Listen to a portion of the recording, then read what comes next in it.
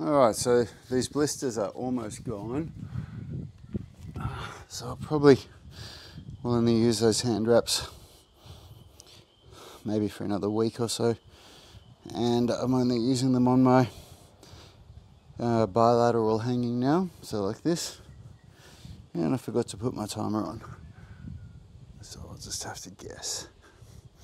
But that's okay. It's a nice day over here in Australia today, in Avoca Beach. I shouldn't say in Australia, Australia's a big place. In Avoca, sunny but cool. And I got a bit better sleep last night than I did the last 2 nights. So that's good, because I feel better today. I had a bit of knee pain the last day or two, and I've got a few things going on in that knee. I've had a meniscus tear on the medial meniscus. I've also got patellofemoral joint syndrome and something else, I can't remember what they call it. I got it all diagnosed a little while ago when I got an MRI done. And it comes up every now and then. I start to feel pain. But when you deal with pain, when you understand your injuries in the body the way that I do, it's just a recalibration of how I do things. And it's always a reminder of, okay, I haven't been paying attention to the way that my knee wants to be loaded. Like, for example, with this exercise, the reason I do this on an incline like this is because there's a lot of potential for lateral loading in the knee when you do an external or internal rotation stretch for the glutes. So lateral loading is, pressure going this way, which the knee isn't designed to do. It's designed to take pressure that way. And so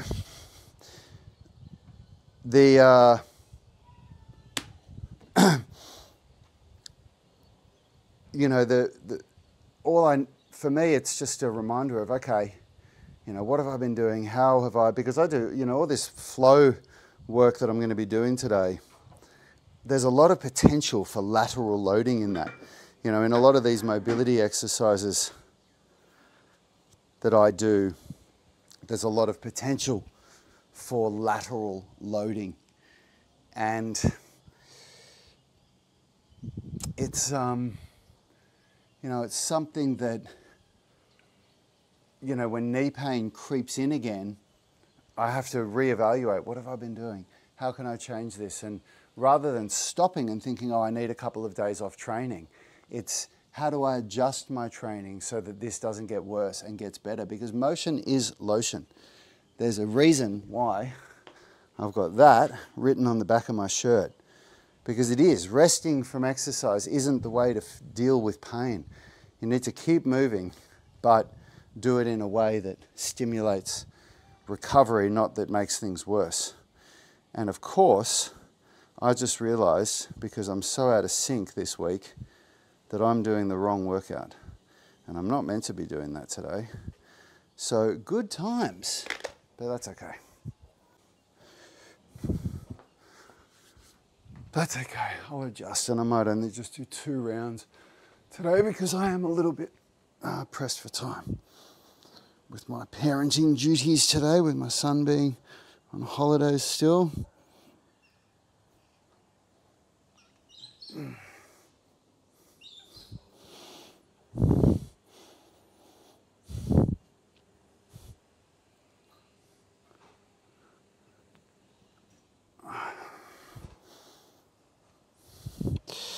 The hardest part about all this hanging for me is the blisters.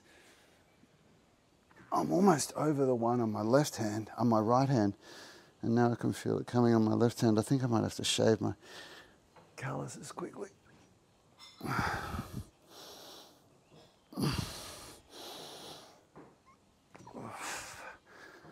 Oh, that arm feels really weak today. Okay.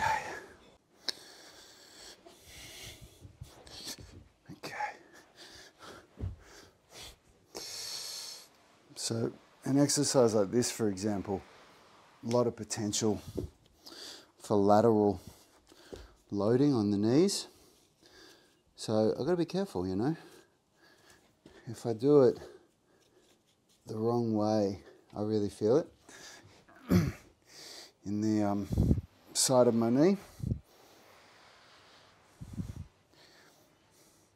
But it's not a reason to stop it for me.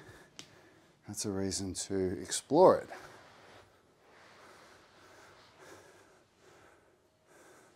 It's funny, I've had people who have obviously been following my channel for a while comment recently and say, oh, I thought you had completely recovered from your meniscus tear. You never completely recover from a meniscus tear, ever. The meniscus gets such low blood circulation that it just can't heal. It doesn't heal like muscles do. Muscles heal really well. Tendons heal pretty well. Things like meniscus and cartilage and labrums, they don't heal well at all. In fact, they never really heal. They never go back to the way they were before. So when I say full recovery, what I mean is I'm capable of doing everything that I want to do and that I could do before the injury, again, without pain. So when I did that meniscus tear, I couldn't even squat below 120 degrees without pain. I can easily squat ass to grass now. So to me, that's a full recovery. I can run as well. Run, jump, do all those things that a lot of people can't do after a meniscus tear. So I am pressed for time this morning. So I'm not going to film every set in this workout. I'll just film one set of everything, I think.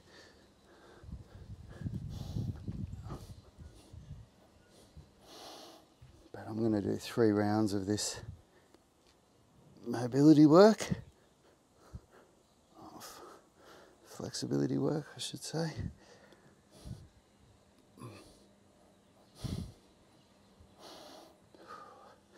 This is a tough one for me.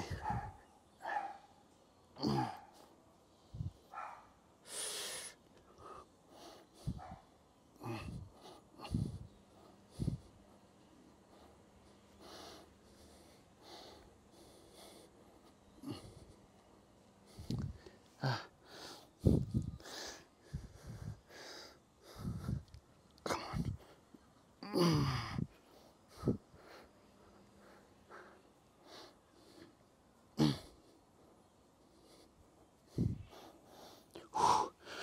Woo!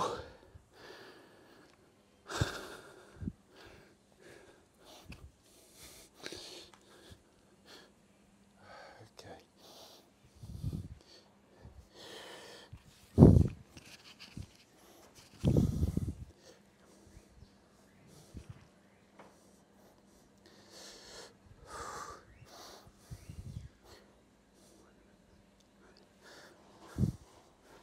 Really got to work for the movement to come from the hips, not the spine.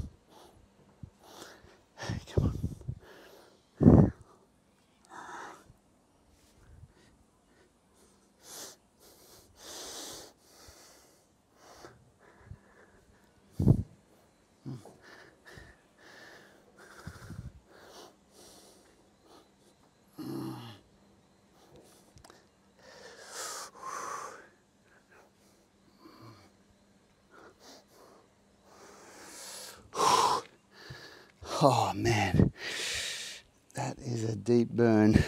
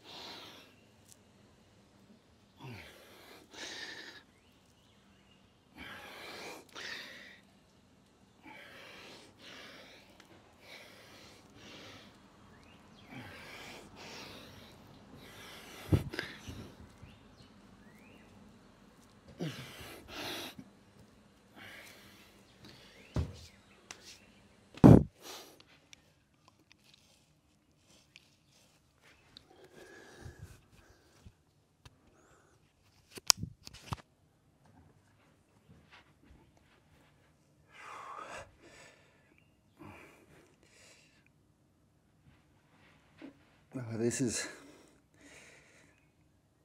a really tough exercise. And when I started doing this after my slap test, man, I could barely do 2 or 3 reps. It hurt so much in my shoulder. And so I really had to take it easy with progressive overload. So to get to a point now, you know, where I can do 10 sets and I don't feel pain, it's a huge improvement.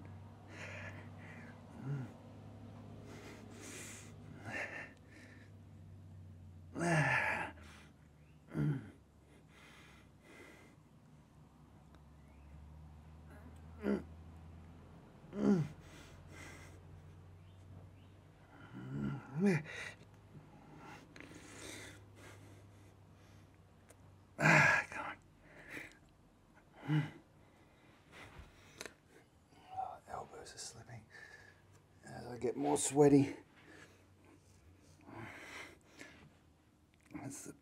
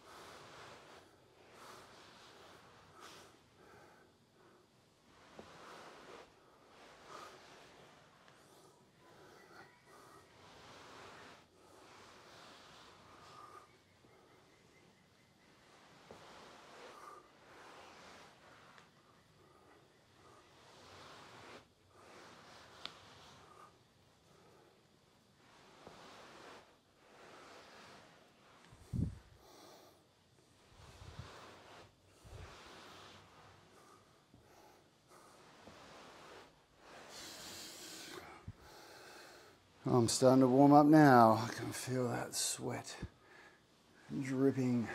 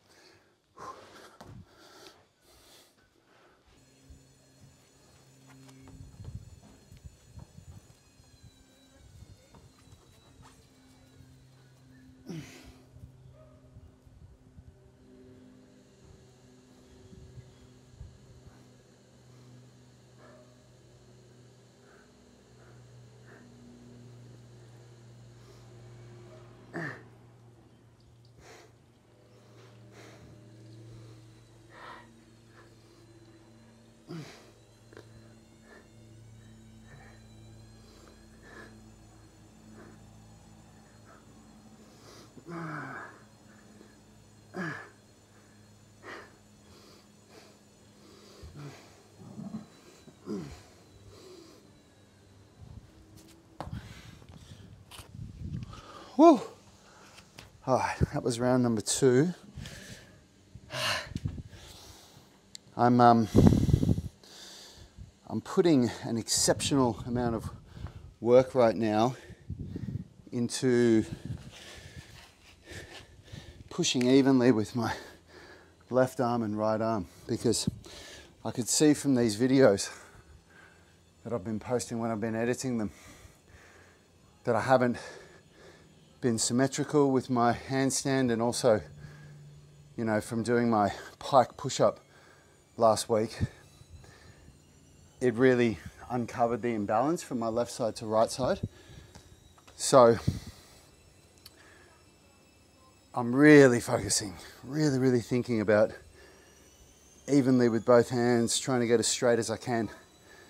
And I feel it a lot more in my left shoulder, which is really good. Like, I haven't been feeling it so much in my left side because I've been favoring the right side before. So I feel like I'm making really good progress with my handstand in this past 2 weeks, which is great to be able to feel momentum in just 2 weeks. you know, what's going to happen in another 2 months. It's exciting. You know, it's also, it's funny for me now with my understanding of muscle tears and injury. Like I definitely tore something last week. When I've spoken to Phil, our friend, the sports physio, on all the live podcasts we've done, whenever we use the word strain, he kind of laughs and he says, that's a made up word, you know, it's a tear, it's a muscle tear. It's just what grade of a tear is it? And so I might have called what I did a strain, but if I told that to Phil, I'm sure he'd say, you've torn something, it's just a small tear. But I haven't stopped training at all. I've adjusted my training. And I'm even still doing handstands, you know? All right.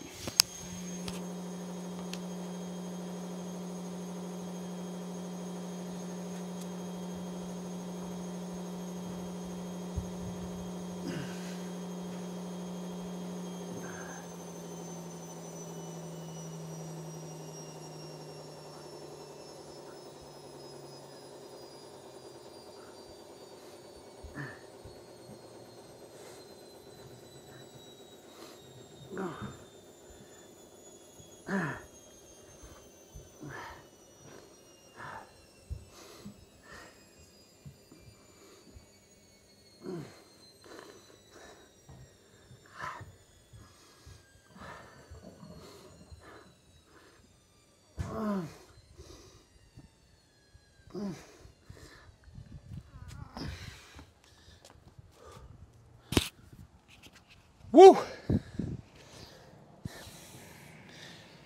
Yeah, so having worked through rehab for these slap tears and then having helped so many other people rehab their shoulders as well, a shoulder injury has to be really, really bad for you to not be able to exercise. And so if I can still, you know, get my arms up here, I can still work out. It's just to what degree. You know, so the first thing is, well, you know, a pike push-up, a calisthenics move that uses both arms. That's a very high level of intensity, high level of complexity, a lot you have to think about, a lot of potential for something to go wrong. Hard to scale, very hard to like change how high the intensity is of the movement, how much weight there is in your shoulder. So it's like, what can I do that still allows me to keep working my muscles, still working towards my goals of a handstand push-up, but that allows me to keep training safely? Shoulder press, dumbbell shoulder press. Because a dumbbell shoulder press, I'm carrying the weight in each arm so I can really feel that both arms are working, it's safe, I can choose the load. So bang, there we go. That's how I changed that workout. And then also doing a few extra auxiliary movements to, you know, to help even out the imbalances. And then, you know, and even if I couldn't get my arms up to here, you know, can I get them to here? Great. Well, then I can do chest pressing. And, you know, same thing with my handstands. It was like, can I get into the position? Yep, okay.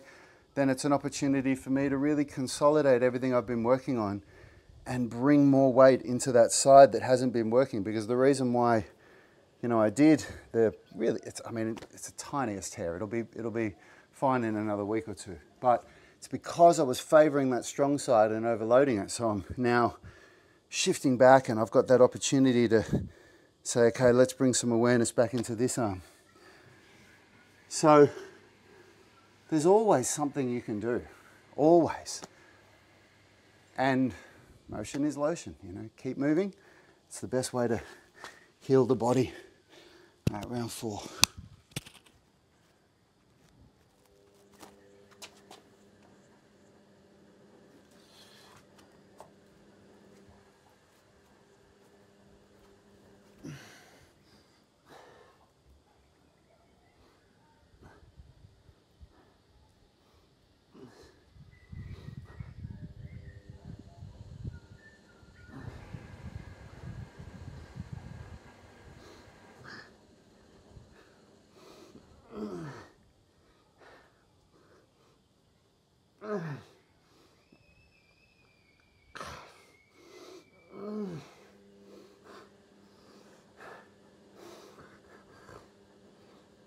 Whew.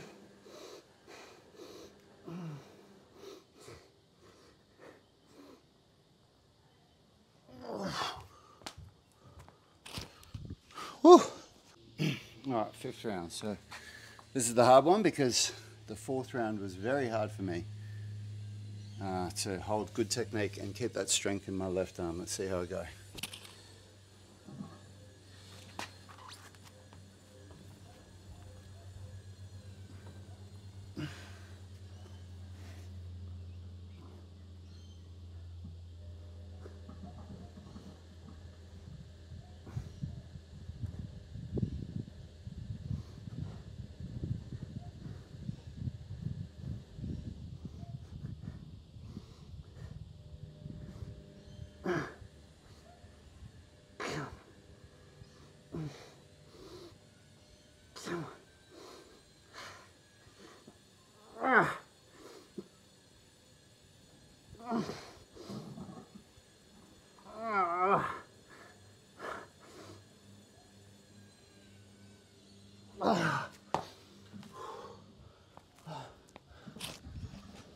Right, well, I got it. I got the time, which is really good. But that last 10 seconds, my left arm is really weak and I can feel it shaking. So it's not the time to try and push forward to longer hold times in my next week or two. It's the time to really try and dial in, because the only way I'll get a longer hold time is to rely more on the strong side, which just grows the imbalance. So it's time to really dial in these 5 sets of 40 seconds and lock in that left arm so that when I fatigue at the end, I don't feel the left arm going. It's just that my body gets through it, you know?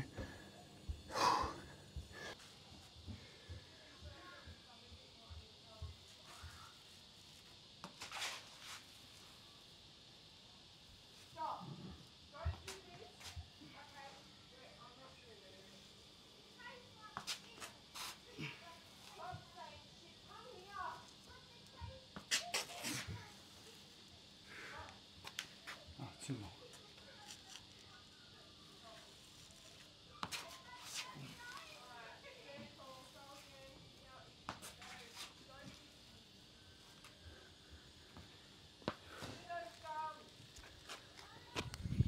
Okay.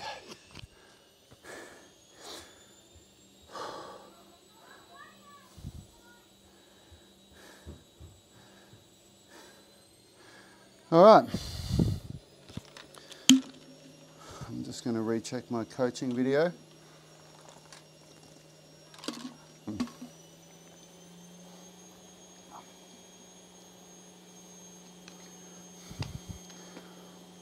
All right.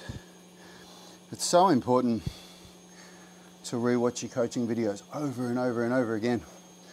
There's good research that shows that the more we watch something, the better we get at it.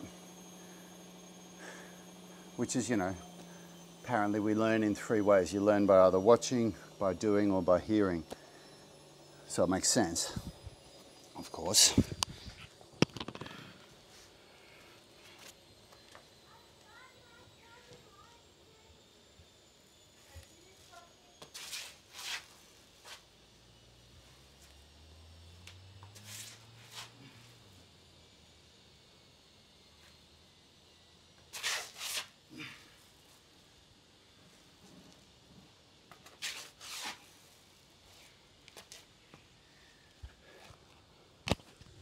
I've always been pretty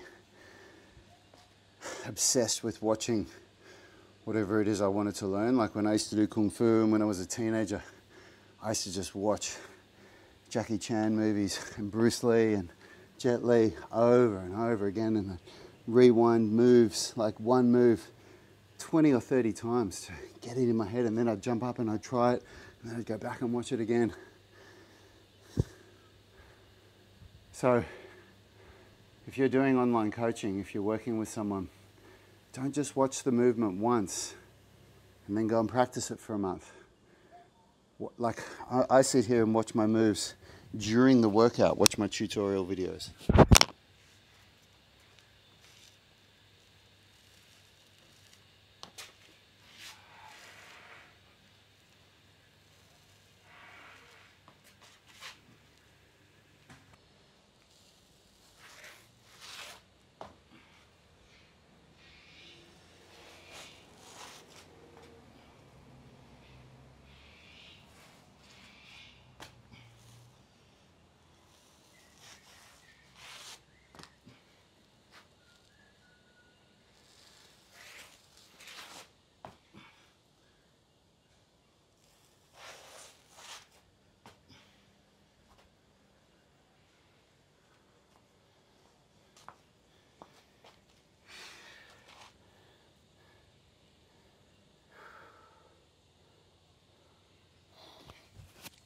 All right.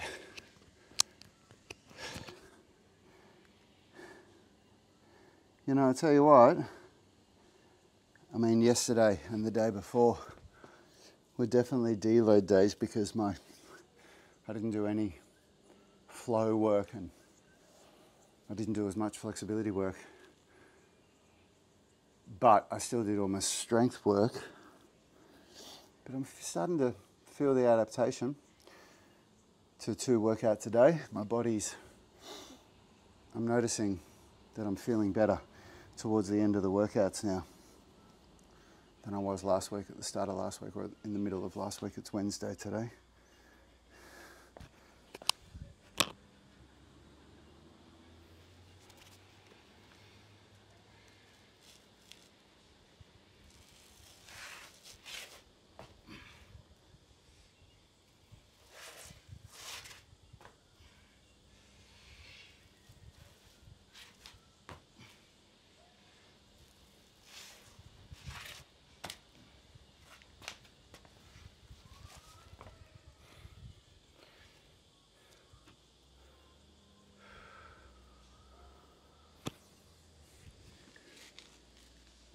Woo.